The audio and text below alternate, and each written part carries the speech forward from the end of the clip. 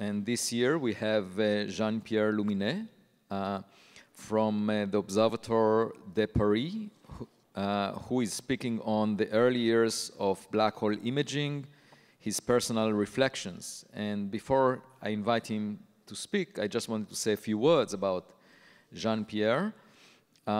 He is a French astrophysicist, writer and poet, specializing in black holes and cosmology. He works as the research director for the CNRS, the Centre National de la Recherche Scientifique. My French is not as good as my mother's. Is a member of the Laboratoire Universe Theories, LUTH, at the University, the Observatory of Paris-Meudon. And he also serves on the editorial board of the Astronomical Review. There is an asteroid actually called after him, number 5523. And in 1979, as he will describe, he created the first image of a black hole using nothing but an early computer, lots of math, and ink. So he basically produced the image based on calculations, and then the intensity of the image was drawn according to his calculations. And that was really the very first image. And we are thrilled to have Jean-Pierre give the banquet speech.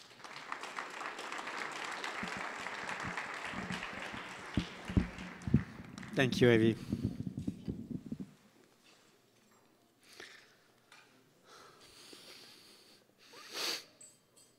Good evening. I am deeply, very grateful to the organizer of the conference for inviting me, and especially to Shep Dolman, with whom I had previously enjoyable email exchanges. And I am much honored to have the privilege to give the keynote talk with my terrible French accent. Well, the first part of it is based on a paper that I recently put on the archive in March. No, it was the wrong way. Sorry, I made a bad movement. This is really a black hole. Oh, okay, sorry. Yeah, no. Yeah. It was the wrong button. We have to say that I'm a little bit tired because on Sunday I was still in the south of Italy. I had a 12-hour drive by car to come to Marseille and take the plane yesterday morning to arrive yesterday in the evening. But now I'm so glad to be among you to tell the story of black hole imaging. So the first part of my talk is about the history of black hole imaging. Since I began to address the question 41 years ago, at a time when most of you were not even born. So I'm a kind of dinosaur of the story, but not yet extincted. And the second part will be a surprise. Okay. I recall that in the beginning of the 1970s, we had already a good theoretical framework for describing black hole physics and geometry, thanks to the pioneering work of John Wheeler, Stephen Hawking, Roger Penrose, Brandon Carter, Remo Ruffini, and many other people. But we had only very indirect evidence for their real existence of black holes. For instance, we had the guess that we could have stellar mass black holes in binary X-ray sources, and as you know, we had to wait the launch of X-ray telescope in space, like the first one was Uhuru in 1971, who checked that, well, we had the first good stellar mass black hole candidate, which was Cygnus X1. We had the guess that from pure energetic consideration for quasars and active galactic nuclei suggested by Lindenbell and Rees in the beginning of the 70s, that we should have a kind of engine to produce to release a lot of gravitational energy in order to explain the huge amounts of energy observed in quasars and active galactic nuclei. And as you know, we had the idea from Balik et al. That we had a compact radio source in the galactic center, probably associated to a massive black hole. Okay, so if the black hole itself remains invisible, in fact, it lights up in a very special way the matter it attracts. So logically, the astrophysicists wonder what a black hole surrounded by luminous matter would look like at the scale of the event horizon. The day we would have a huge and high-resolution telescope, or the still remote day when we can travel in interstellar space and explore a black hole neighborhood. So in the meanwhile, the basic feature of black hole imaging could be calculated by computer simulation. And the first calculation for a Kerr black hole was not done, as it is usually said by John Bardeen, but by Godfrey. In 1970, Godfrey published in Physical Review this paper, what is never quoted, where he made the first images of the cross-section, the photon capture cross-section for black holes with various angular momenta. So you recover the special case of Schwarzschild black hole, non-rotating black hole with 0 here, which is, of course, a perfect sphere, and slightly distorted event horizon with increasing angular momentum here. So generally, it's, we refer to the work of Bardeen in 1972. We calculated the apparent shape of the event horizon of an extremely Kerr black hole with very high angular momentum. So in fact, Bardeen is the only guy to quote the previous paper by Godfrey, but as he told that after the rest of the mathematics was completely wrong, so the paper was by Godfrey was forgotten in the literature. But at least the picture was correct. So it was presented by Bardeen in a famous talk at Les Houches, the summer school of Les Houches. And Bardeen had a PhD student named Cunningham. So they started to make some calculation, not yet of an accretion disk, but just the calculation of the orbit of a star in circular orbit around an extreme Kerr black hole. So here you have the first figure showing the circular or distorted circular orbit around the Kerr black hole with a star. So you have here the primary image, and here the secondary image. The unit, scale unit is here. So it's the size of the event horizon. And here you have two different views. The first one at polar angle of 84 degrees. And you have the radius at 20 in scale of this unit. And here, a much closer circular orbit at 3 GM over c square with the same polar angle. So this is the shape of a star circular orbit. And they also calculated the variation of luminosity, amplification of light by gravitational lensing, just of the, this punctual star marked here with the numbers. Okay. So now I go back to my personal recollection. So after my studies in Marseille in pure mathematics, in 1976, I moved to Paris Meudon Observatory to get a PhD, not at all on black holes. It was on singularities in some strange models of general relativity. and my advisor was Brandon Carter. And as you know, Brandon Carter was one of the main contributors to black hole theory, and especially to Kerr geometry. Just after my PhD, Carter suggested me to calculate a realistic image of a black hole surrounded by a thin accretion disk. Of course, I liked very much the idea to show for the first time the invisible in some way, because it had never been done previously, and because also I was surrounded at Paris Observatory mostly by classical astronomers who did not believe in the existence of objects that they could not see.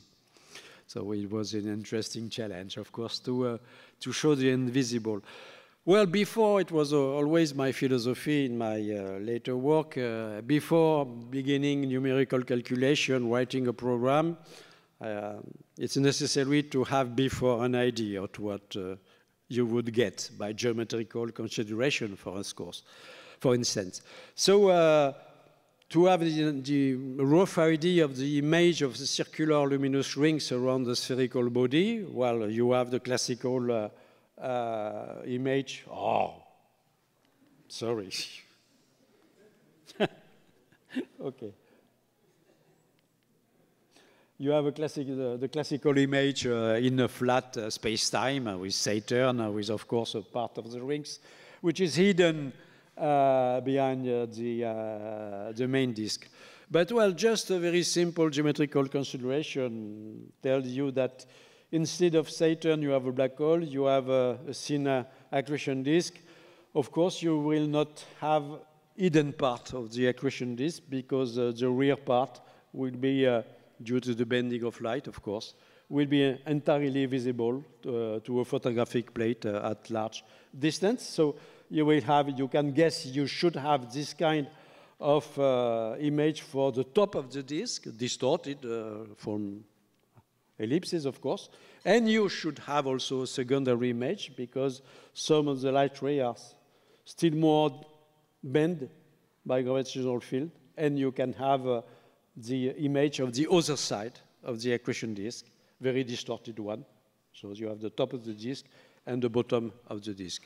And in fact, theoretically, you can have an infinite number of images depending on the wrapping of the photon around the event horizon.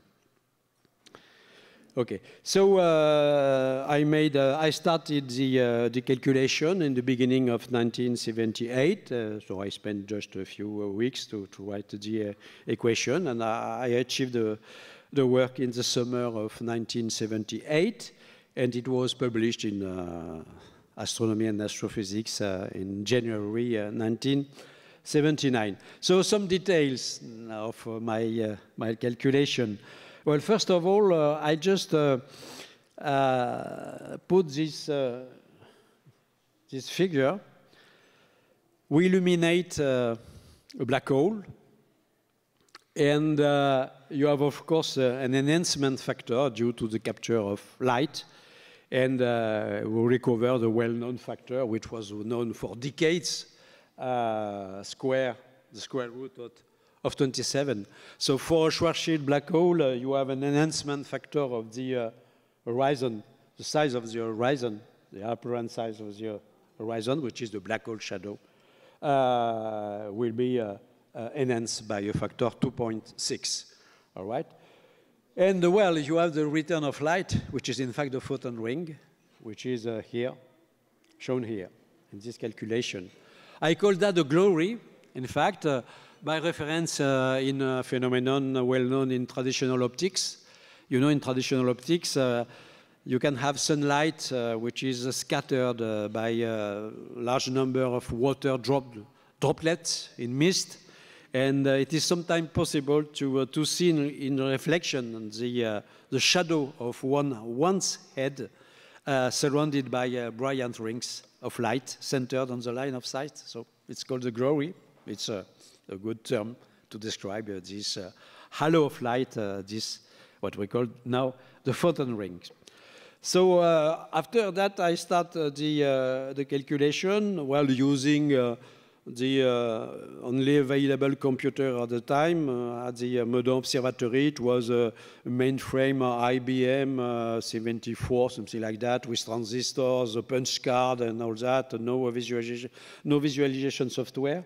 Well, the first step, of course, is just to write the equation, integration of photon trajectory in the Schwarzschild matrix.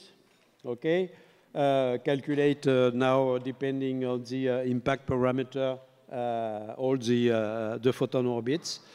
And the first calculation gives just the isoradial curves.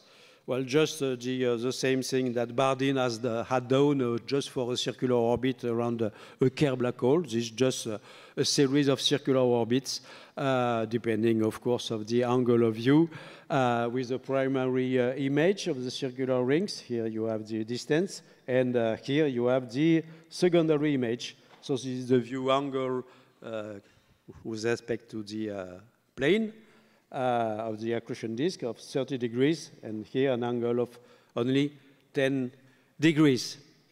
Okay, so you recognize this typical shape of kind of a mushroom, something like that. Well, this is just a pure geometrical distortion. Now, I wanted to get a more or less realistic image, so take into account the physical properties of an accretion disk. So I took the physical model of a thin accretion disk, in fact, geometrically thin and optically thick accretion disks, models by Shakuran, Sanayev, and Page, and so on. So we had the intrinsic flux, bolometric, all these are integrated on all wavelengths, depending on the accretion rates and all that. So just the simple model says that the intrinsic flux is maximum at this about 10 Schwarzschild radii. Okay, after that we have to take into account all the redshift effects, two kinds of redshift effects, the Einstein effect, of course, from the gravitational field, and mostly the Doppler effect due to the relativistic motion of the disk around the black hole. So this is just the formula. All right. And finally, step 4, just to have the apparent flux for a distant observer. That's all. So you have, I could get, with the drawing software, the only drawing software we had, I could draw the curves of constant apparent flux, depending of the angle of view. Okay. So the number here are just in units of the maximum intrinsic flux, okay? And this is the apparent flux in units of that. And you see that, of course, this is the part where the Doppler effect is the most important, the part of the disk approaching from the observer, so you have an amplification of light. So all these curves were presented in my article in astronomy and astrophysics, but of course the final picture, which was a more or less realistic picture, was that one. So the paper was called The Image of the Spherical Black Hole with Thin Accretion Disk, so published in January in Astronomy and Astrophysics. So I repeat that it's geometrically thin disk, but optically thick, so it's the reason why we see, so you see here the black hole shadow, of course, enhanced by the factor 2.6 compared to the real size of the event horizon. Here you have the primary image, namely the top of the accretion disk.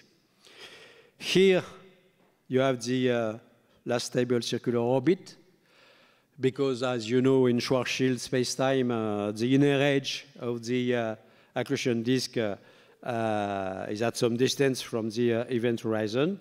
Here you have the secondary image, namely the other side of the accretion disk, but which is in fact the equivalent of the photon ring. And here you have the part of the accretion disk which is strongly enhanced by the Doppler effect, because the rotation of the disk is like that. So this is the approaching part, and this is the receding part.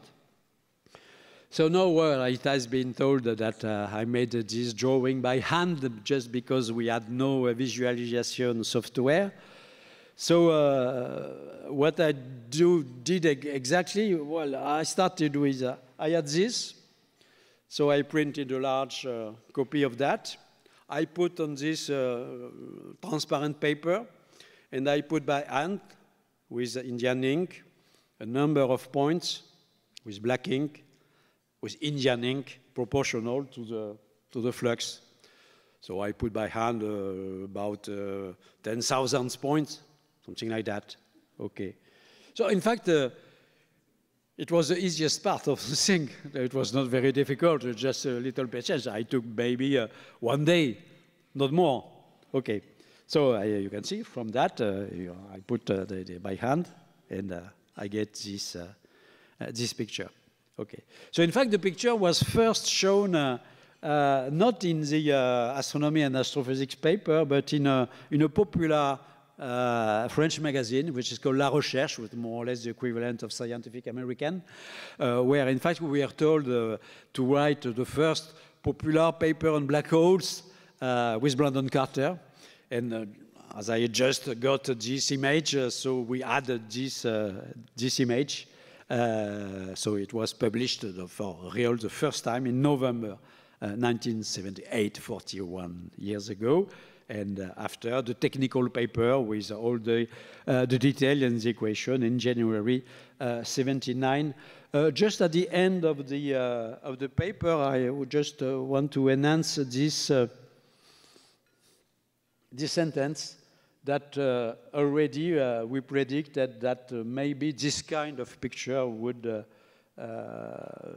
be,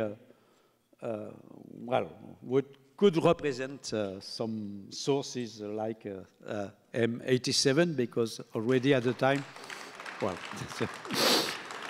we had some indication of the presence of supermassive black holes in. So it was, as I told you, it was not a great job to just put thousands of points, black points, because at the time I was practicing for many years lithography and drawings with Indian ink, and usually I made a drawing much more complicated than that. And at the same time, I produced a lithography called the black hole, but which was my own interpretation, nothing scientific, pure artistic view, which was that one. So you can guess that it's much more difficult, and I took several months to do this, and not just one day. So of course it's completely metaphoric, because here you have a kind of cathedral, which is can represent Newtonian physics, which okay, and here you have a kind of optical illusion with here the pavement which looks curved, negatively curved, but in fact it's just a pure optical illusion. It's perfectly right, but I introduce well, some perspective which attracts the look to the bottom. And so here you have, of course, the symbol, the metaphor of the black hole. And I already introduced the idea that quantum mechanics, represented by dice, could play a fundamental role in the physics of black holes.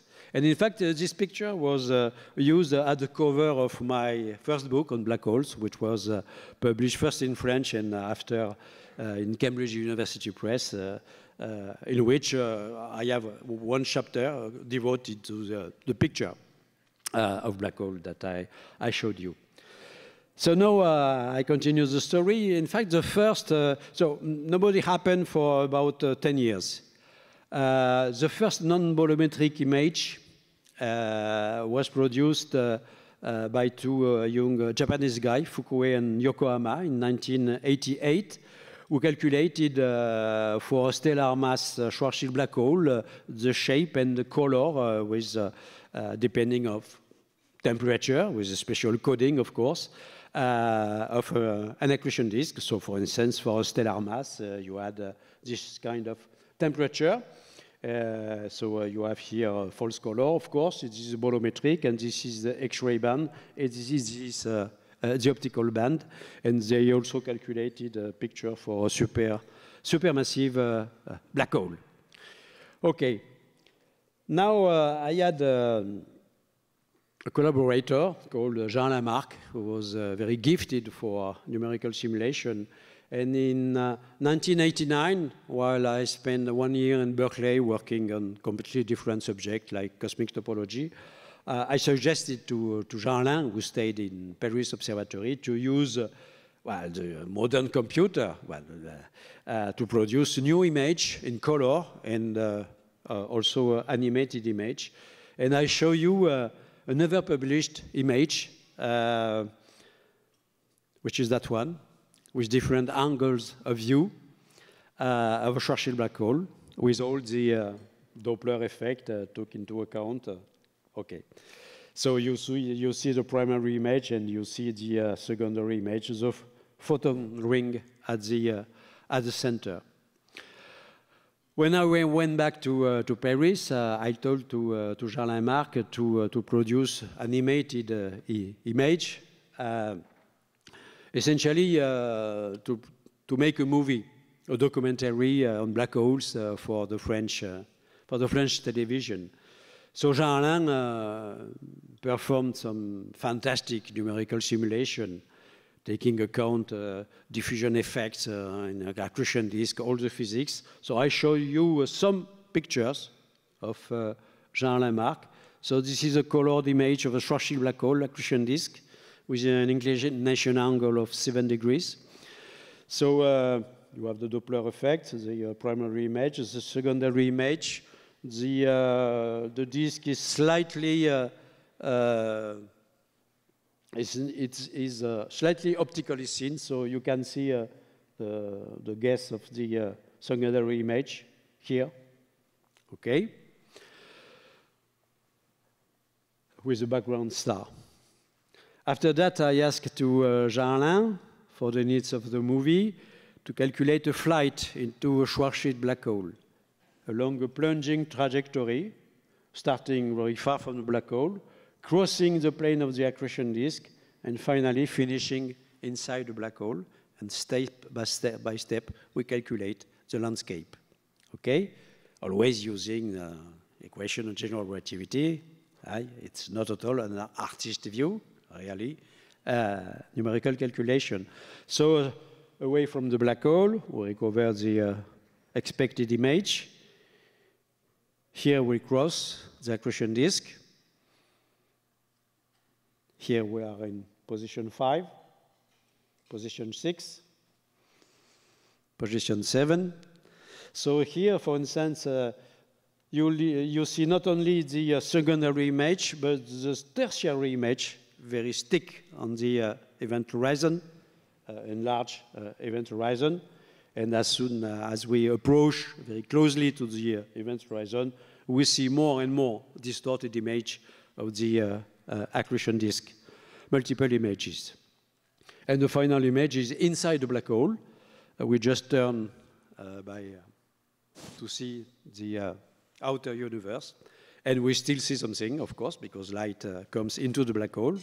And we can see the very distorted shape of the accretion disk.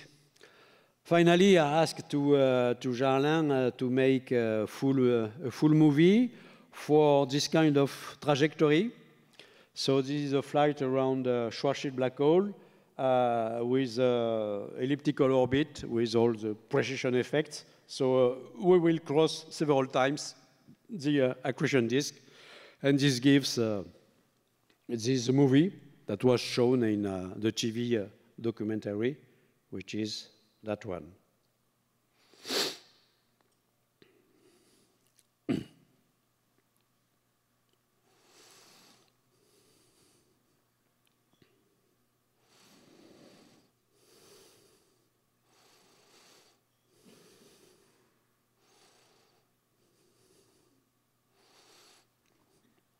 So you can see the disk is not optically thick because we can see in transparency some stars through the disk.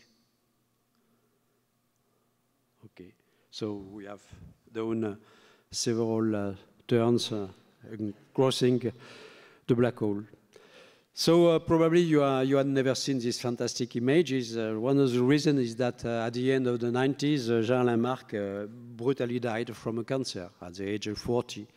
And as he calculated all the things on a personal computer, nobody could never find his programming code. So the only remaining is just this picture animation of the movie, and I could recover this image for you. So it's one of the reasons why this extraordinary work by Jean-Alain Marc remains mostly unknown, is never quoted in your papers. Of course, some of you have seen the simulation of a black hole in Interstellar movie. So just for the fun and the anecdote, Kip Thorne wrote me a special email before the release of the movie on the screen. I was not aware that he was preparing a movie. Okay, so he told me, Jean-Pierre, if you go to the cinema, if you see my movie, don't be shocked that the image that is presented in the media as it is the best ever simulation, black hole simulation, doesn't take into account the basic feature of the Doppler effect, because when I proposed that to the filmmaker, Christopher Nolan, he didn't want at all to have this, because well, he was thinking that people would understand nothing to that. Well, I'm not sure that they understood something in the movie, but well, okay. In fact, this configuration we had already calculated in a purely realistic way with Jean-Alain Marc, and we published in a popular magazine. We are exactly in the plane, so you exactly recover the image, a distorted image, the pure geometrical distortion. But here you have really all the diffusion effects of the accretion disk, the Doppler effect, and all that. Okay, now, well, after that, I worked on completely different subject, but well, the work of visualization of black hole accretion disk went on. So the first accretion disk imaging for a Kerr black hole, mostly extreme Kerr black hole, was done by Virgutz in 1983. So it's more or less a generalization of the Bardeen calculation. It's not a very realistic image, but well, the calculation is at least correct according to the law of general relativity. We have also some simulation by Fenton at Galvani and other guys, and by Bromley. Okay, so here you see, for instance, these lines are the lines of zero redshift. Okay, so here you have a Doppler effect increasing the apparent flux, and here you have the Doppler effect decreasing. The same here. Okay. So, well, I stopped just the early story of black hole imaging. It's really poor, not much simulation, because, well, when the VLBI, EHT projects began with the paper, the basic paper by Falk and Melia, by Shep, well, at the beginning of the century, well, there was a blooming of numerical calculation. So when I see that just for your calculation, you have an image library with 60,000 fixture, of course, it's a completely different story, including magnetohydrodynamics and all that. So for instance, well, I could check, well, I didn't follow exactly, I will explain why this story, but well, I rediscovered, in fact, the project through the paper in Scientific American with some simulation by Broderick and Loeb, like here. So we recover, of course, the initial shapes that I calculated previously. Okay. In fact, what was I doing during this time? So I didn't follow more the history of black hole imaging, because in fact, in the decades of 1980, I one of the first to work about the tidal disruption of stars by supermassive black hole, which was another way to have indirect signature of the presence of black holes in the center of galactic nuclei. And so the first paper was published with Baldwin Carter in Nature. And we predicted a kind of what we call the tidal supernova, namely the strong crushing of stars which penetrate deeply inside the tidal radius in a kind of a pancake configuration and with a thermonuclear detonation of the star just by the external gravitational field, tidal field. So I worked after that with some students to develop all these models which have been observed later. And also after, in the next decade, I worked essentially in cosmology, in cosmic topology, and I proposed, for instance, in 2003, a special model for the shape of space, finite space with a dodecahedral space topology, finite space without a boundary, and we made the cover of the Nature. Okay, so it's one of the reasons why I didn't follow very closely the progress, fantastic progress in the LBI observation. And of course, now this final image. Well, in fact, I was always a rather solitary researcher, doing my work either alone or with one or two collaborators, no more. So I am really deeply admirative to people able to build and to manage great scientific projects involving dozens of institutes and hundreds of researchers all around the world with no guarantee of success. So it was already the case with LIGO-Virgo collaboration leading to the first detection of gravitational waves, and it is now the case with the EHT program. And I am really deeply moved to be here in the very heart of the Black Hole Initiative, and see, thanks to all of you, one of my dreams become a concrete reality 40 years later. So normally I should have stopped here if I had an ordinary talk, but as I have the privilege to have a little more time, I had something new. You see, you know that we can also have an idea to show black hole not surrounded by accretion disk, just naked black hole, but which have an effect just by gravitational lensing on a background sky.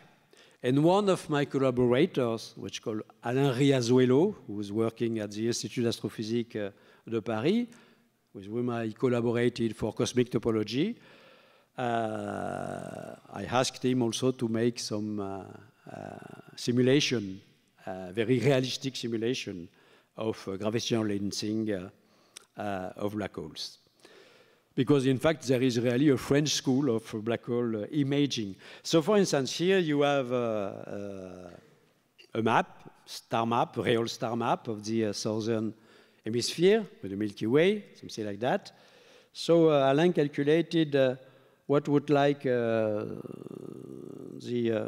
this picture if on the line of sight here you have a black hole. Okay? So this is the result of the calculation. Of course, the primary image is distorted in the vicinity of the black hole. You have a secondary image which shows the full Milky Way, and not only the part of the Milky Way in the field. Because, of course, as we know, we have the ancient ring, theoretical ancient ring. And inside the ancient ring, as you know, the full universe is duplicated, entirely duplicated. So all the external universe, all the celestial sphere, is entirely duplicated and strongly distorted, of course, inside the ancient ring. So more spectacular now, we imagine always with this nice view of the southern hemisphere.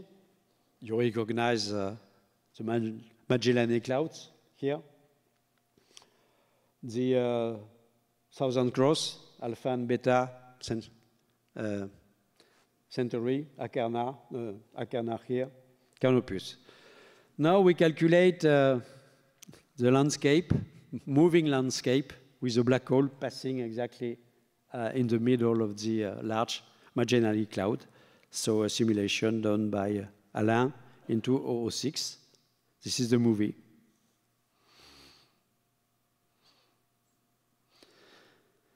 So you see a lot of stars here because it's inside the Sun ring. So this is the duplication of all the bright stars of the celestial sphere. Here you have exactly the Sun ring, and the black hole passes, and again you have separated image, but double image, primary image, secondary image of the large Magellan cloud. The same for the small Magellan clouds, and all the stars are duplicated. Okay, so this has been done a few years ago, and maybe some of you have seen this picture that are available on the web. But now, you have not seen the rest of the end of my talk, because this is a very, very, very recent and unpublished work done by Alain Riazuelo. And so to finish the dinner, I propose you a journey into a Kerr black hole. Realistic journey, more or less realistic, because it's an idealized Kerr black hole. So as you know, the Kerr black hole has a more complex structure with a ring singularity, which can be avoided by some trajectories. So you can have trajectory crossing the event horizon, passing above the plane of the disk and leaving the black hole through a wormhole. But you can also have trajectory passing through the rings and going into a kind of negative universe, asymptotically flat universe inside the black hole. So you know that the best way to represent the complex structure of an ideal Kerr black hole is the Penrose-Carter diagram. Okay, so as you know, it's a conformal diagram where infinity is just here. Okay, so this is our universe, asymptotically flat space-time. This is a Kerr black hole with a different part. Okay, so and here you have other universe, which can be by topological consideration identified with our own universe. Okay, so you know that here you have the ring singularity, and you have two event horizons. You have the outer event horizon, which is really the real frontier of the black hole, and you have an inner event horizon.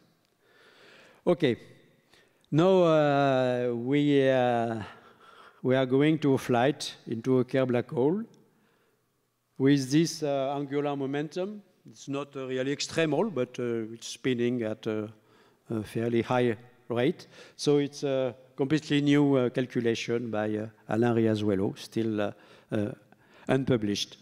So I will show you the landscape calculated step by step along this kind of trajectory. So it's a plunging trajectory, starting from our universe, outside, of course, the Kerr black hole, plunging into the black hole, crossing the two event horizon, crossing the ring singularity, and finishing in the infinite space inside the black hole, but with negative gravity. Okay? So we start the view here at r equals 6m. What we see? This.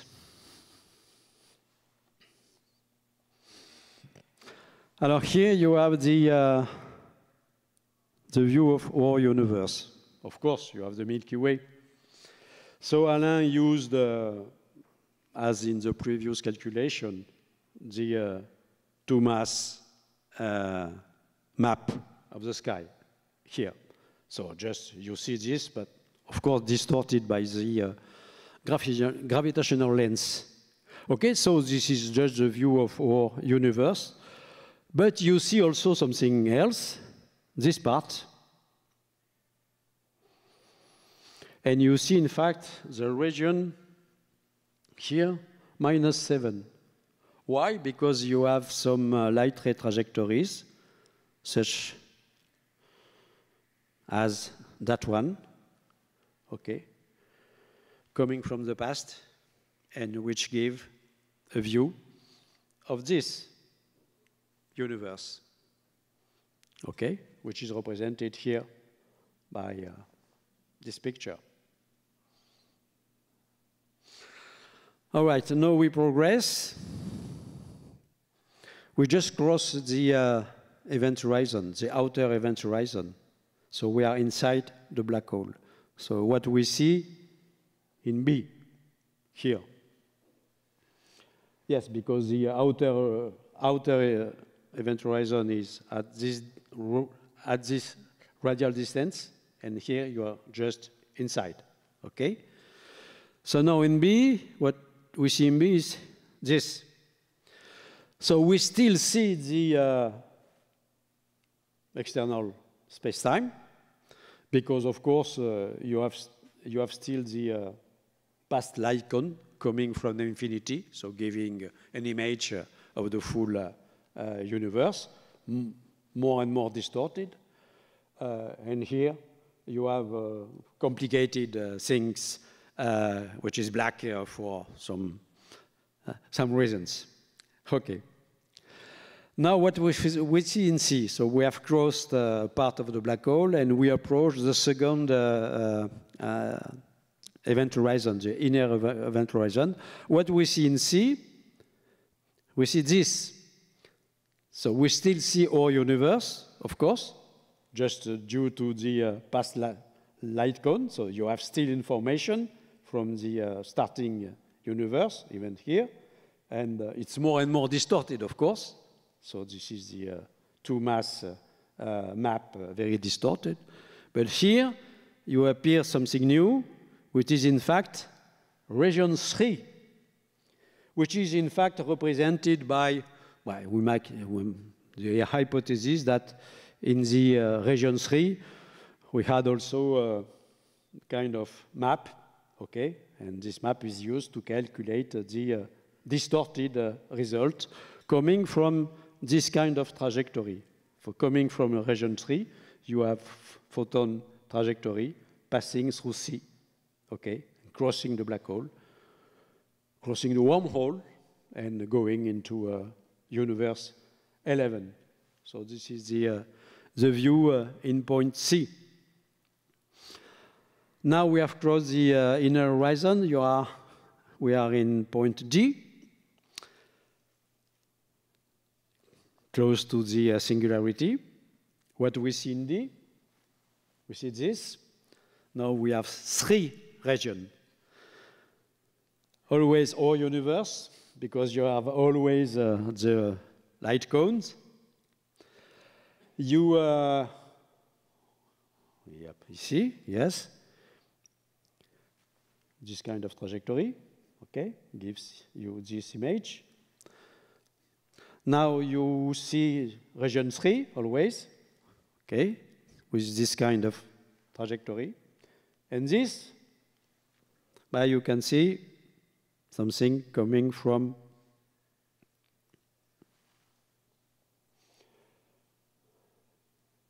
region 7 here.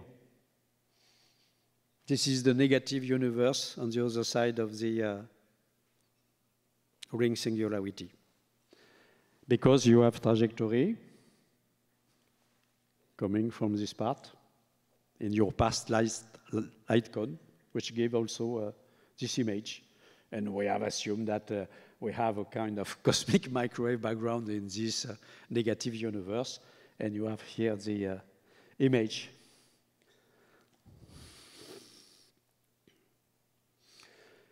And now, since we are very close to the ring singularity, we can ask, where is it, this ring singularity?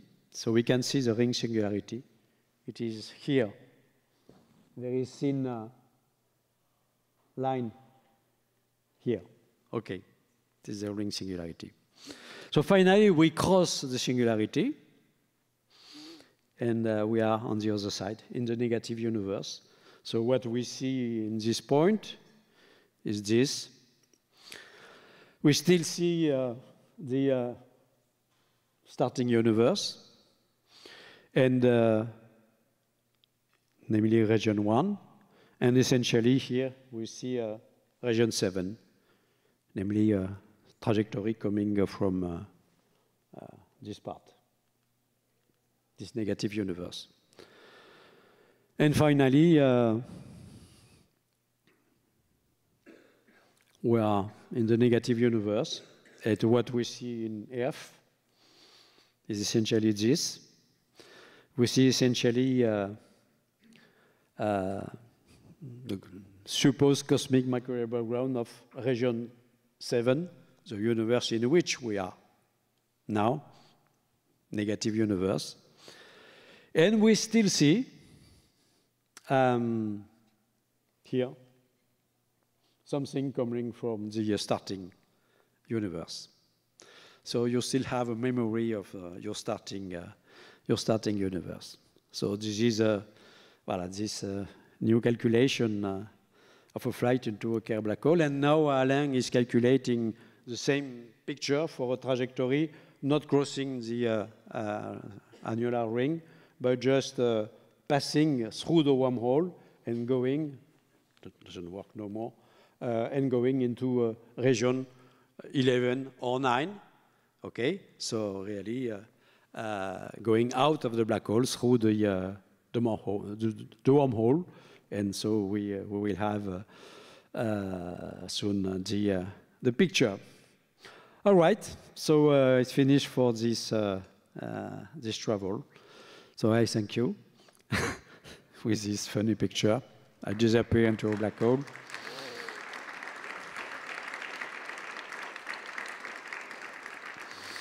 So I hope you have enjoyed, but really I want to insist that I'm deeply honored to be among you. So glad to see the realization of one of my dreams. Well, in fact, it was not a dream, but because in 1979, I never expected that in my lifetime I would see a real telescopic image. One of the reasons is that I'm a pure theorist. I'm completely ignorant in experimental things. At the time, I never heard about the VLBI, so I could not imagine that we could have a network of telescopes to see the biggest black hole, even if I predicted that maybe the main target, the first target, could be already M87. Thank you.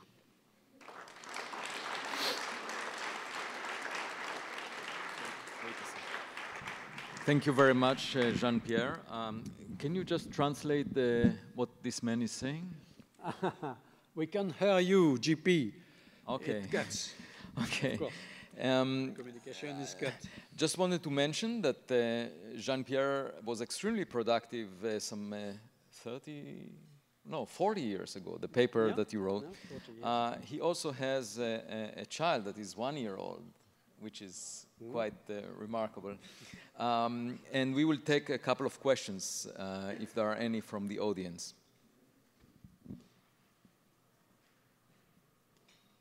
Yes, Maciek. Why did you mention the 87? That's so great, but did you know that Why don't you use this? So my question is, why did you mention M87 in the paper? Did you know actually the estimate of the distance and mass at that time? Why would that be a candidate to be mentioned in a paper? For M87? Yeah. You mean? Because at the time we had already some measurement of stellar dynamics by Jung and collaborator in a paper in 1977. Suggesting the probably presence, just to explain the stellar dynamics of a black hole of about, at the time it was 5 billion solar masses. First of all. Second, it was not, M87 was not considered as an active galactic nucleus.